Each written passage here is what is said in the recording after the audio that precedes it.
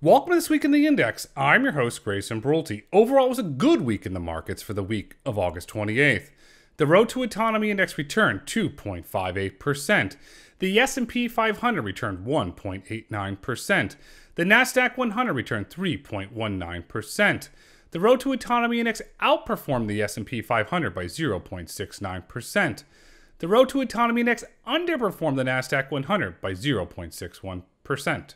The top performing stocks in the Road to Autonomy Index this week were Micron, which returned 10.47%, Deere, which returned 7.35%, Aptiv, which returned 7.05%.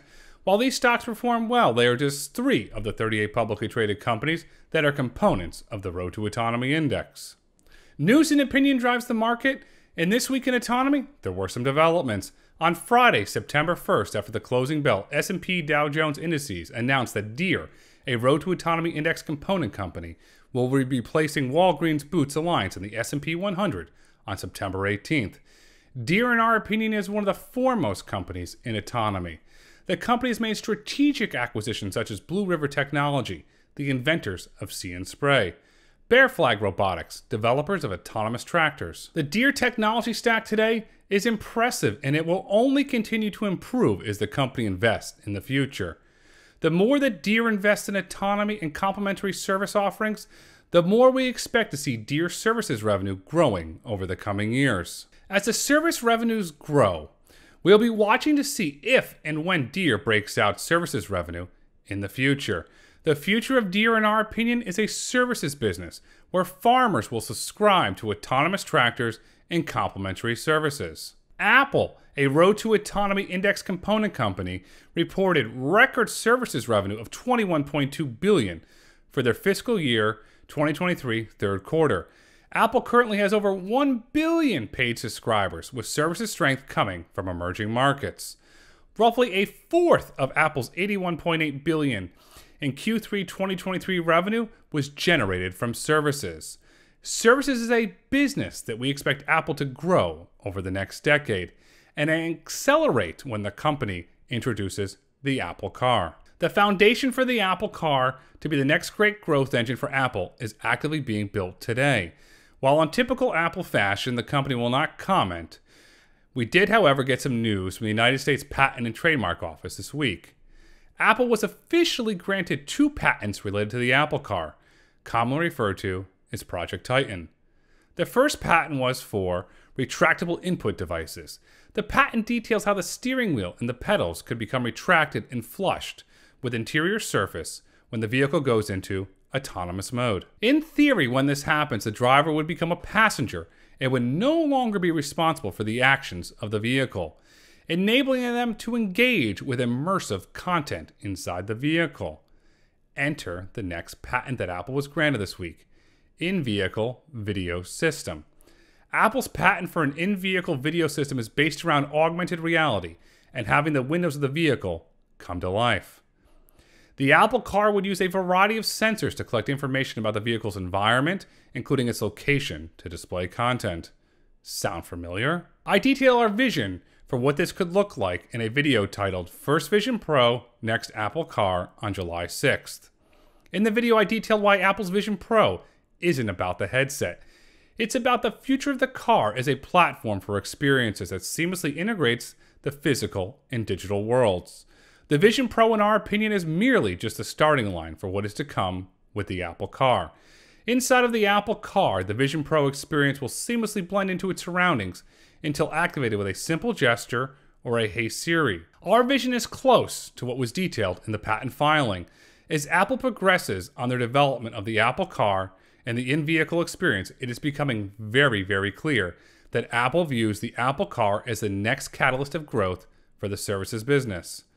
When the Apple Car becomes a reality, Apple will introduce a new Apple Store and an OS, which we are calling Vision Car OS. Developers such as Airbnb will be able to build unique, one-of-a-kind immersive experiences on Vision Car OS.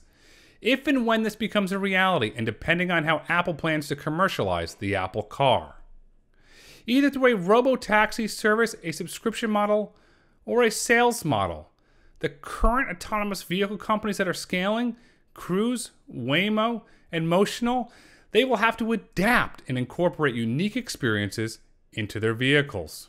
If they fail to adapt, consumers will gravitate towards the Apple car for the experience. The future of autonomous vehicles is not about the ride, it's about the experience. Autonomous vehicles will become a platform in the future. It's the software services that run on the platform that will become the big financial winners.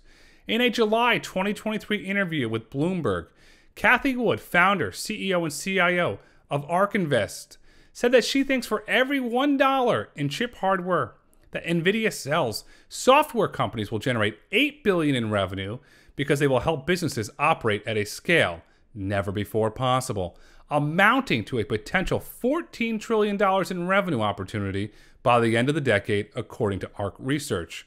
Ms. Wood clearly sees opportunity in software, and so does Apple. After all, Apple gets a 30% commission for all apps and services sold through the Apple Store. Apple is a sleeper in autonomy today, and one day their autonomy plans will come to life in a wake, just like Rip Van Winkle. And just like in the Washington Irving story, things will have changed when Apple comes to the market.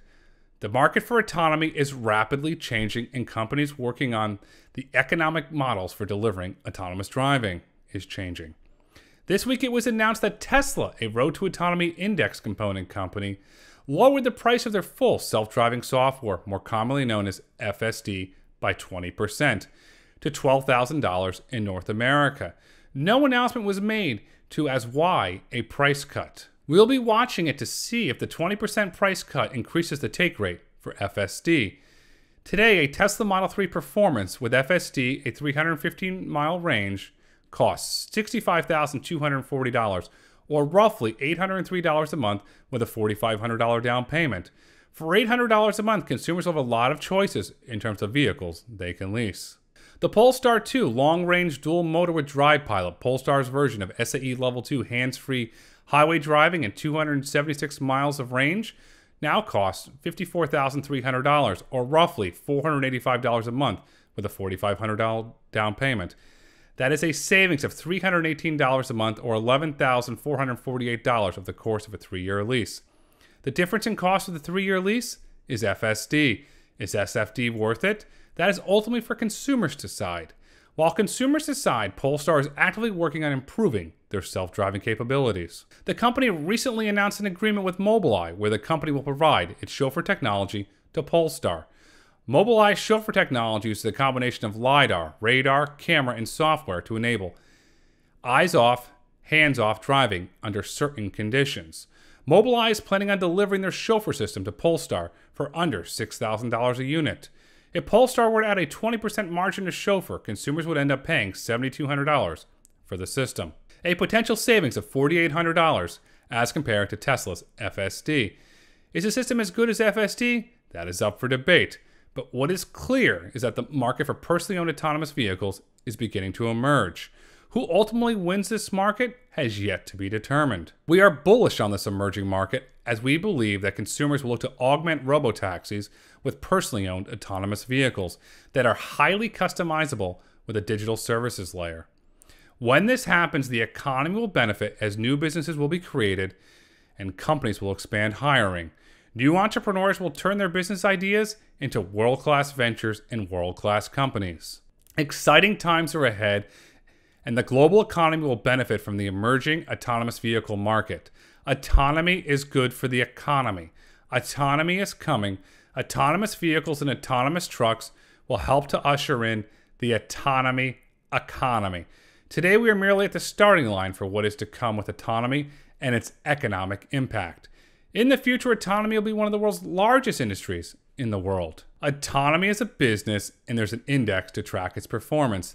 The autonomy economy is coming.